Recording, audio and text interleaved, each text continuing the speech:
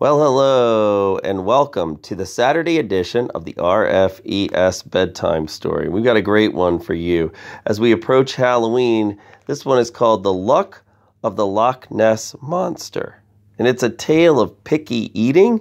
You might say, first of all, Mr. Olden, what is the Loch Ness Monster? Second of all, what would a monster have to do with picky eating? Well, the second question you're going to have to answer as we read the story. But the Loch Ness Monster is a monster that nobody has verified is actually true, and it lives in a lake in Scotland. But people have claimed to see it year after year after year, and they are absolutely 100% certain that it's real. Now I want you to think about picky eating. Are you a picky eater? What is one thing that you would leave on your plate for 1,000 years and would not want to eat? Think about it in your head. All right, now think about a rule you have with eating in your house. Do you guys have a rule like the one-bite rule? Do you know what that is? The one-bite rule is apparently you need to try a bite and then decide if you like it or don't like it. Do you have that rule in your house? Well, we used to have that. I used to have to eat, I think, like 5 or 10 bites, but you might have the one-bite rule. Well, let's see what the Loch Ness Monster, in the world it has to do with picky eating. This is a story written by A.W. Flaherty, and the illustrations are by Scott Magoon. Let's enjoy it. Once upon a time, a little girl named Katerina Elizabeth took an ocean liner to visit her grandmother in Scotland. It was the first time in her life she had traveled all by herself. Her parents had thoughtfully planned every step of her trip for her, even her meals. So for breakfast the first day, Katerina Elizabeth found a bowl of gray, gooey oatmeal, her least favorite food in the world. Her parents always told her that without oatmeal, she would grow up stunted, which means that she wouldn't grow anymore. She decided not to eat it, but she actually threw it out the porthole of the ship. Well, yes, the oatmeal sank in a lump down to the bottom of the sea. By luck, it landed next to a tiny sea worm, no bigger around than a thread, and no longer than your thumbnail. The sea worm had never seen anything just quite as lovely as this oatmeal. So it gobbled. What do you think's going to happen? Think about it.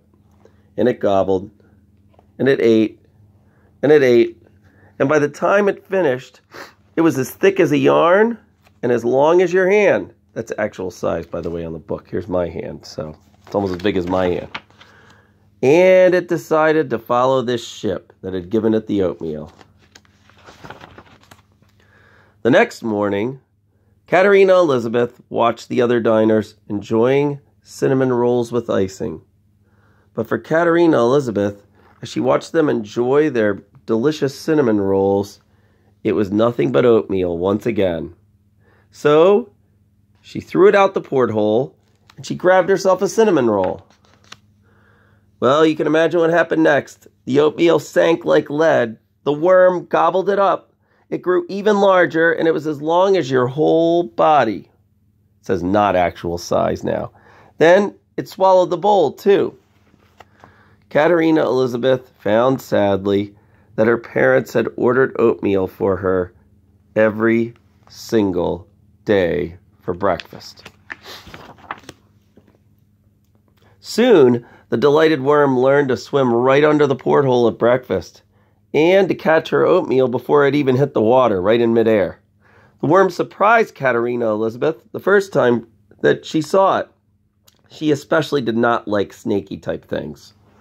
So she began to quickly change her mind, however, when she realized how quickly the worm was learning tricks. When the ship reached the country of Scotland, it continued up the River Ness to Loch Ness, and the worm followed. Katerina Elizabeth was glad to escape the boat to stay with her grandmother, who had been born in the Ukraine and did not know how to make oatmeal. So for that, she was grateful. But somebody was sad. The worm. Mr. Oatmeal missed her too. He was anxious to find more oatmeal, so the worm circled Loch Ness, Luckily, oatmeal is the national breakfast food of Scotland, as many Scottish children don't like it just like some American ones do. And all along the lake the next morning, the worm heard the plop of oatmeal being hurled by children all over Scotland, out the window, out of their thatched cottages, and right into the lake. And well, all that summer, the sea worm, who was now a lake worm, made morning rounds of the lake to salvage the children's oatmeal. After a few months, a child leaving her house very early one morning saw the worm plowing through the water. "Hey, a monster!" she shouted. The worm was about to politely correct the child, but first looked at its reflection in the water. The worm saw that it had changed a great deal since its first bite of oatmeal. What had happened? It was now as thick as an elephant's belly, as long as the main hall of Rogers Forge Elementary School. It had sleek scales, an imposing row of fins down its back, and white teeth that were quite sharp, perhaps because nothing tougher than oatmeal had ever worn them down. Well, the worm, who is now the monster, was thrilled with its home in Loch Ness. It found that there were other Scottish foods that children often tossed in the lake, such as a national dish called haggis and a special kind of pudding. It grew fond of them, too. Well, the monster was really lucky that it loved Loch Ness, because by then it was really too big for it to swim back down the river and get back to the sea. Sometimes, though, the monster worried about the future. What if all of these children grew up and moved away? What would happen next?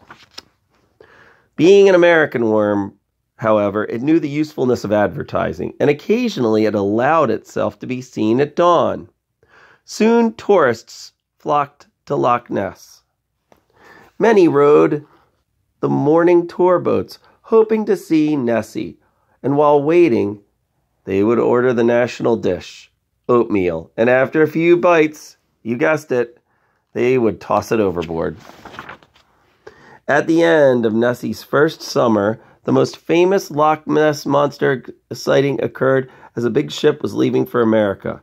To the amazement of all, the monster rose from the deep, arched its neck, and kissed a small American child named Katerina Elizabeth right on the nose, while everybody around it panicked.